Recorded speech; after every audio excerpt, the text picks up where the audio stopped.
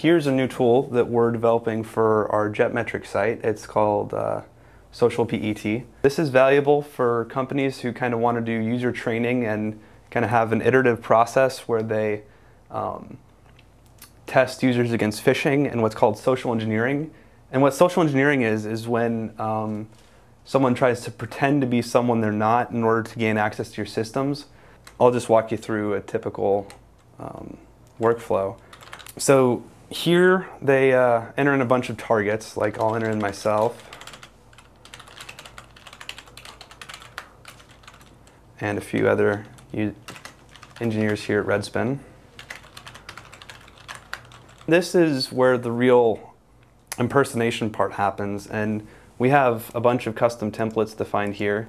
And what this is it's just an email that you were simulating what an attacker would do and kind of showing a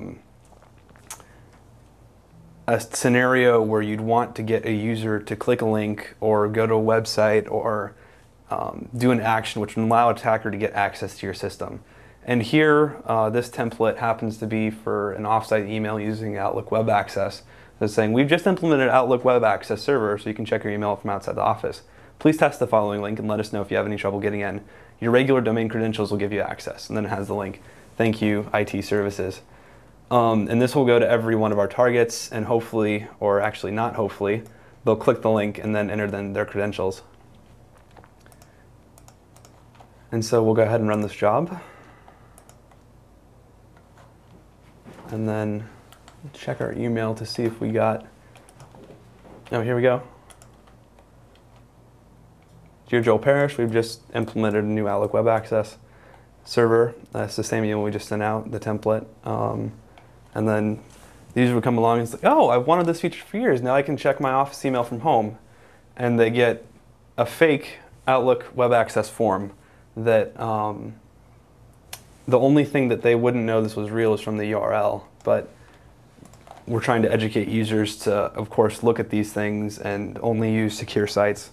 But a user might be fooled in entering their credentials. So if I was a target, I'd be like, oh, offsite email access, cool. I'll go ahead and log in.